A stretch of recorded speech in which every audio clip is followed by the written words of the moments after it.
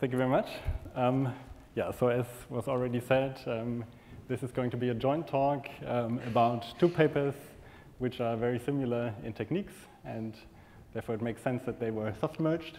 And basically the plan is that I will give a very high-level introduction into the topic and the techniques, and then Rupeng will take over in the second half and give one of the protocols and also applications of our result.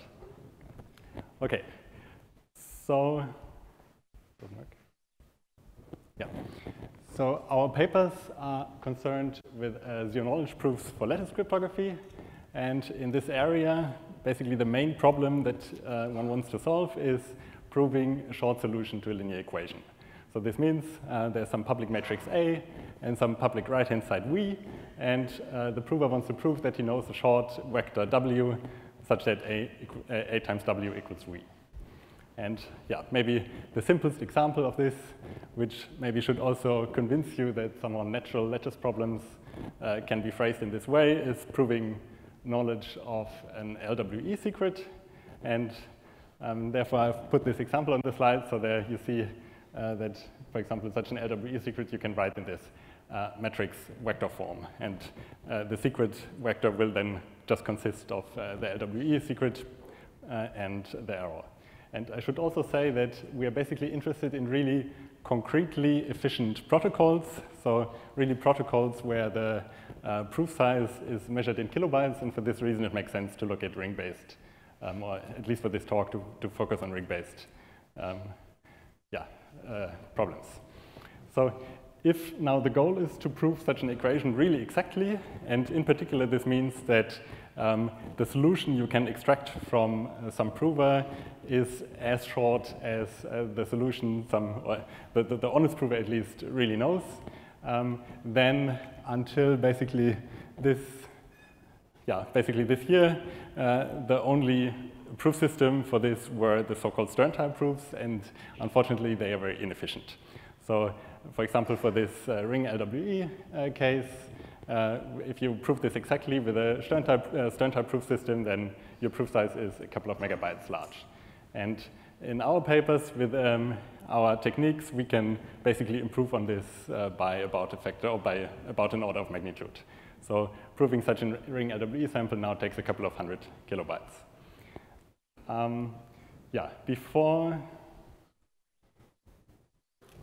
Before I give a high-level overview of our techniques, I want to also mention other systems, but I think we have also seen this in the talk before, so maybe I try to go very quickly here. So because these Stern-type proofs have been so inefficient, there has been a lot of other proof systems developed which prove slightly relaxed statements and are more efficient than Stern-type proofs. And the most important example are the so-called approximate proofs. And in these proofs, what you do there is that, or what they achieve is that the vector they prove is significantly longer than the one the prover really knows, and also the equation is perturbed by some small polynomial on the right-hand side. But still, for some applications, this is enough, and the most important example are signature schemes. So, for example, the dilithium signature scheme in the NIST competition, this is based on such a proof, and you can really get down to, for example, in the case of dilithium, to 2.7 kilobytes. But yeah, for some applications, this is just not enough.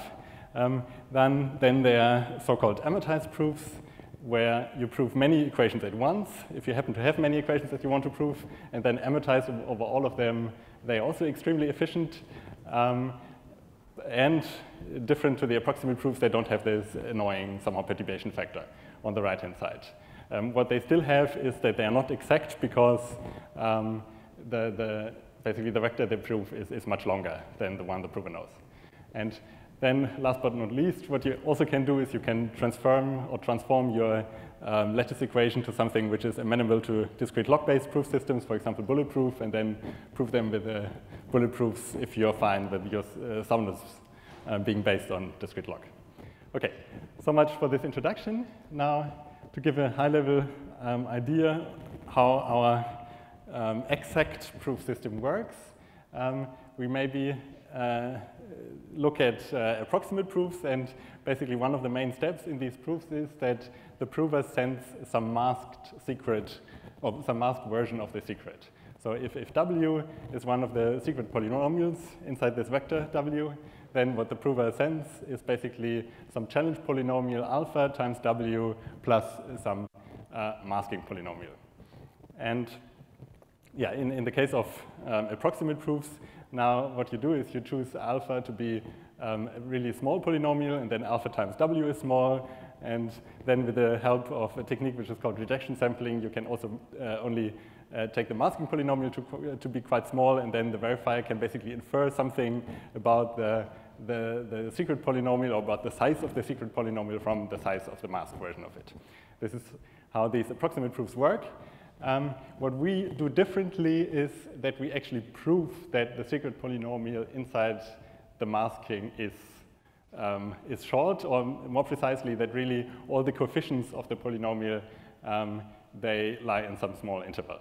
And yeah, the simplest case is that we prove that all the coefficients are binary, so they are either 0 or 1. Yeah, the standard technique to prove something to be 0 or 1, you prove that it's a solution to the polynomial x times 1 minus x. And for the polynomial to now prove that really all the coefficients are 0, 1, what you need to do is you need to prove that the pointwise product or the coefficient-wise product of the polynomial W times the polynomial where you flip all the bits, which is the all 1 polynomial minus W, that this pointwise product is 0. And if you now look at this equation and basically replace W by our masked version of it, and now also somehow restrict our challenges to not be arbitrary polynomials, but really only integers in ZQ, then we see that we get an equation which on the left-hand side is some quadratic pointwise product, and on the right-hand side is a polynomial where basically the term we're interested in appears at the leading, or as the leading coefficient. And this gives us a strategy to prove that this basically that the secret inside the masked secret is small. Namely, we basically only have to convince the verifier that the masked secret is of the correct form. So it's really like R plus alpha times the secret. And that in this quadratic pointwise product, there is no quadratic term. So this leading order term vanishes. And the difficult part is to basically prove this in zero knowledge. And before I explain how this works, I want to do 2 observations, or maybe 3. First, since we now have these coefficient-wise products, this is not really compatible anymore with polynomial products that we want to have, or at least in the approximate proofs we have for the challenge polynomial. And this is why in the slide before I basically said we have to basically restrict to integer challenges. And this is bad because the reason why the approximate proofs are so efficient is because they can use polynomial challenges.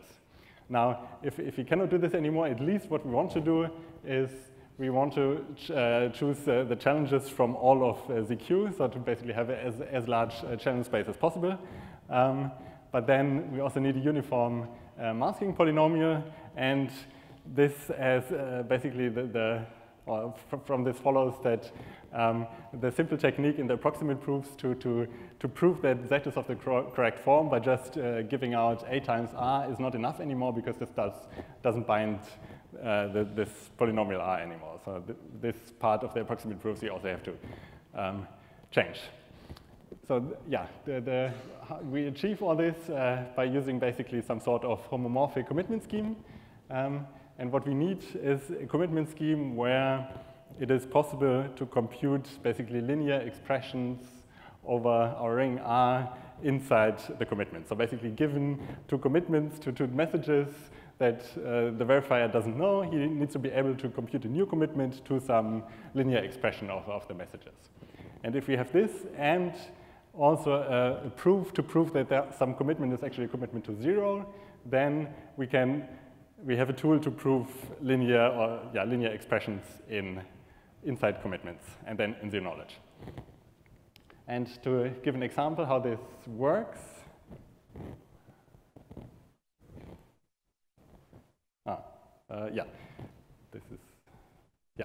So I said we need to prove that Z is of the correct form, and that this is somehow now more complicated than in the approximate proofs. And what we do is that the prover gives out commitments to the masking polynomial and to the secret, and then he proves that this linear combination of the two commitments is actually a commitment to the mask secret, to Z.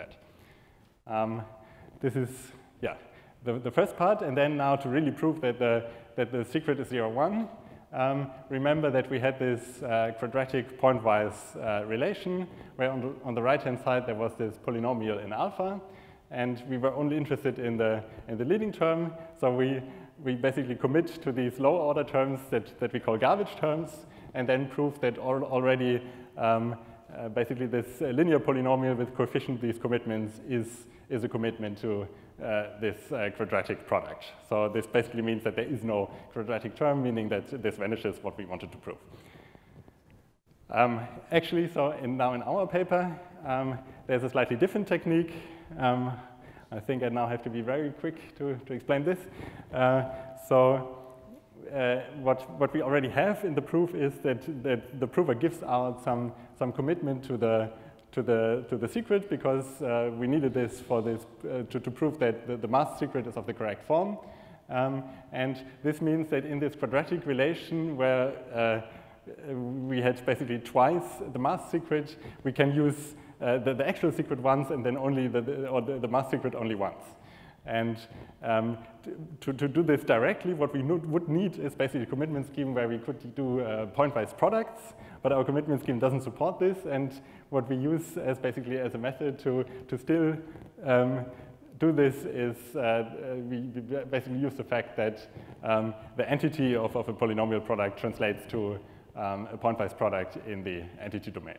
And then with this trick, we can basically prove that if the entity of some quadratic polynomial product, that there in the leading term, an expression evolves which shows that the entity of our secret polynomial is 0, 1. Yeah, and with this, I hand over to Rupeng.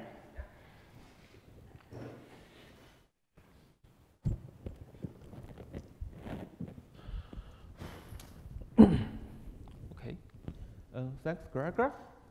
Hi, I'm Rupeng, and we'll finish the remaining part of this talk. Greg has just shown how to construct a zero-knowledge argument. Okay, Greg has just shown how to construct a zero-knowledge argument for linear equations with a binary solution, a very rough idea. And next, I will talk about how this idea can be extended to prove a much wider lattice-based relations. Okay, both their work and our work aims to achieve standard soundness and high efficiency simultaneously. Okay, let's start with our main protocol.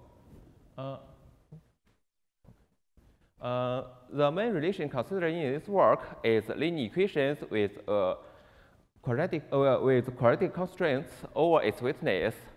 In particular, the prover needs to prove that he knows a secret vector W marked as red here satisfy a linear equation AW equals V and a quadratic formula FW equals 0. And here, for simplicity, we consider a simplified instance where W is all length 3 and that the quadratic formula is W1 equals W2 times W3. Okay. To prove this, our starting point is a standard Snell protocol in the lattice-based setting. This is perfect to prove the linear equation part, but tells nothing about the quadratic constraints. To prove the second part, we rely on the observation that after receiving the response Z, the Wi-Fi is able to compute Z2 times Z3 and Z1 times alpha. And the difference between these two products is linear in alpha if and only if W1 equals W2 times W3. So we can reduce the problem of argue quadratic constraints into the problem of argue that Z2Z3 minus Z1 alpha, which is denoted D here, is indeed linear in alpha. So to prove this, we can commit the coefficients and send the commitments C and CB to the Wi-Fi, and then the Wi-Fi checks if alpha C plus CB is a commitment of D. This seems to work if the commitment scheme is homomorphic, but it requires that the randomness used to commit D is equal to alpha SC plus SB. So next, we will require the prover to send the correct randomness to the Wi-Fi, and then the Wi-Fi will check the equality of commitments using this correct randomness. The equality will hold if the commitment scheme is homomorphic with respect to addition and multiplication by a constant. So the soundness is guaranteed, but partially revealing the randomness of commitment may affect its hiding property, and thus will compromise the zero-knowledge property of the whole protocol. To analyze why this does not occur, we consider a concrete commitment scheme developed recently by Baum et al. In this commitment scheme, the randomness S is sampled from a Gaussian distribution, and it can be proved that if we reject sampling on the correct randomness S, then the whole protocol is still zero knowledge.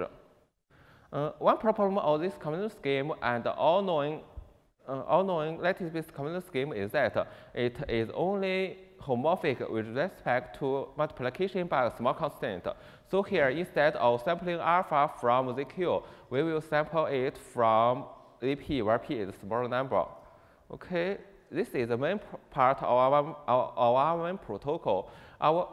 The full protocol also includes some auxiliary commitments and some auxiliary proofs, but they are omitted from this talk. Okay. Note that our protocol can perfectly prove the linear equation part via standard Snor protocol, and can perfectly prove the quadratic constraints where argue linear equations over the commitments, so it achieves a standard soundness. Also, if P is not too small, then this basic protocol will only repeat a few times rather than 200 times to achieve a negligible soundness error. So it can achieve a high efficiency. Okay. This is the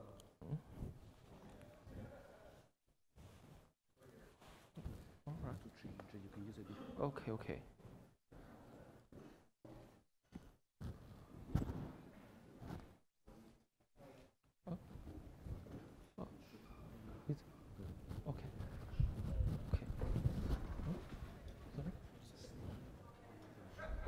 Okay. Okay.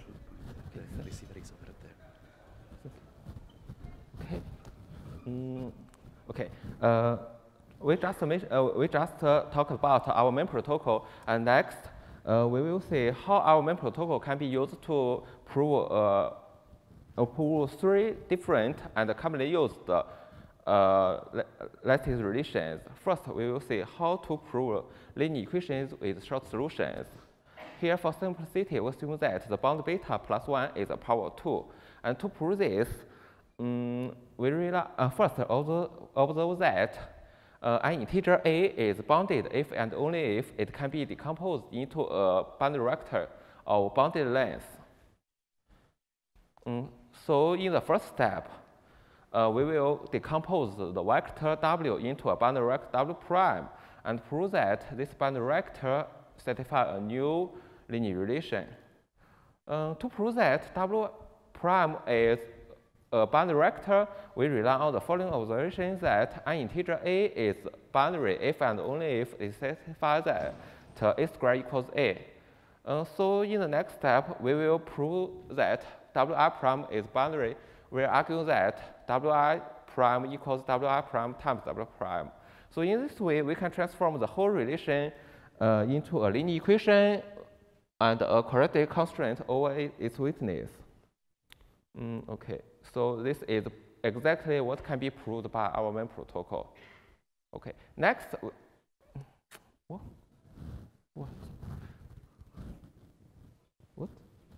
Oh.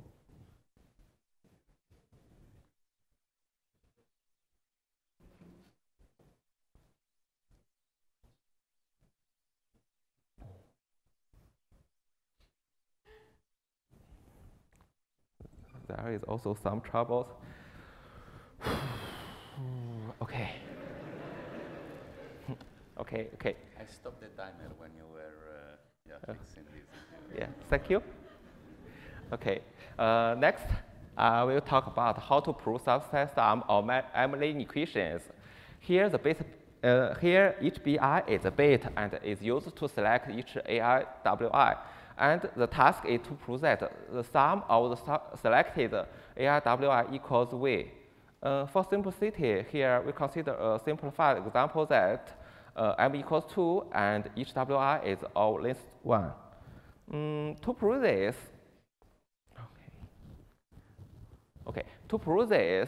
let wi prime is equal bi wi, then we can transform the first equation into a standard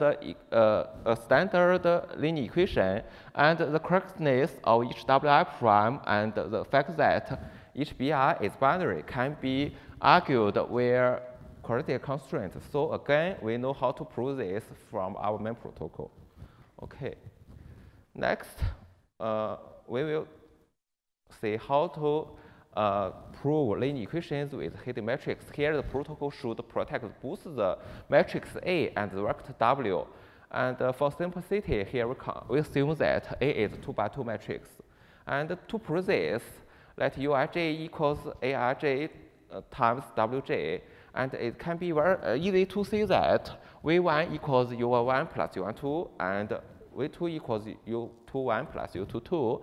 So we can transform this linear equation with hidden matrix into a linear equation with a public matrix. Also, correctness of each Uij can be argued with quadratic constraints.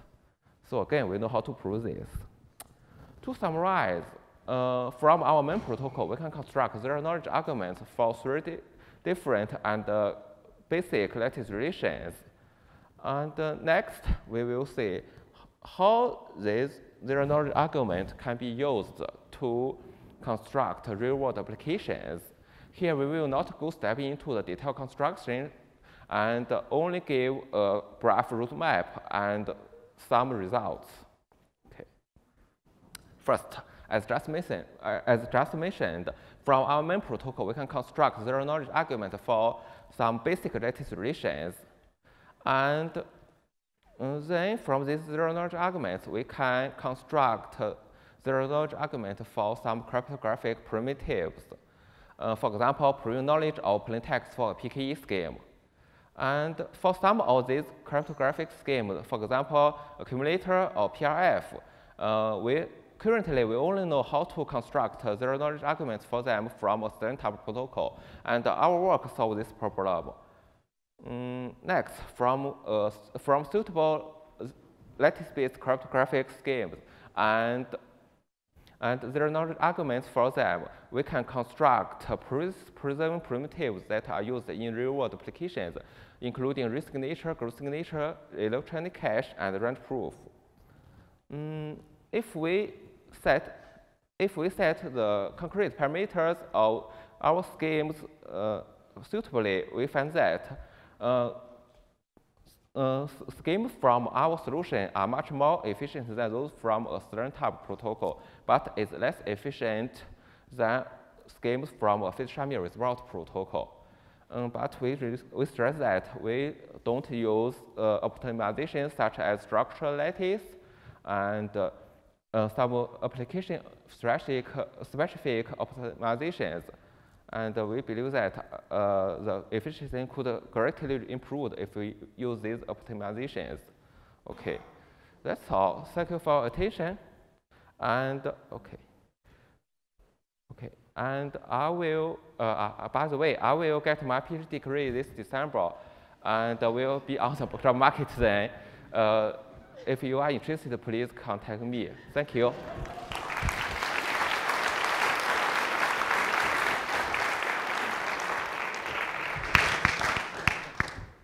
Do we have time for questions? Yeah, sure. Could you go back to your main protocol? Sorry? Could you go back to your main protocol? Yeah. Okay. Or is it offline? Okay. And back.